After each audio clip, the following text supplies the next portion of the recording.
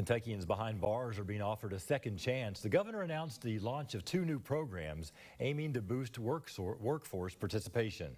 The Prison to Work Pipeline program is a partnership with the Kentucky Chamber of Commerce to connect employers with inmates and potential future employees.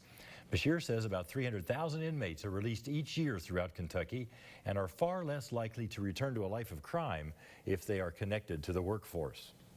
Employers across all 120 counties will now be able to virtually interview incarcerated Kentuckians. The ultimate goal is for these folks to have a job start date before they leave prison. The pipeline program will also help individuals with their resumes and preparing them for interviews.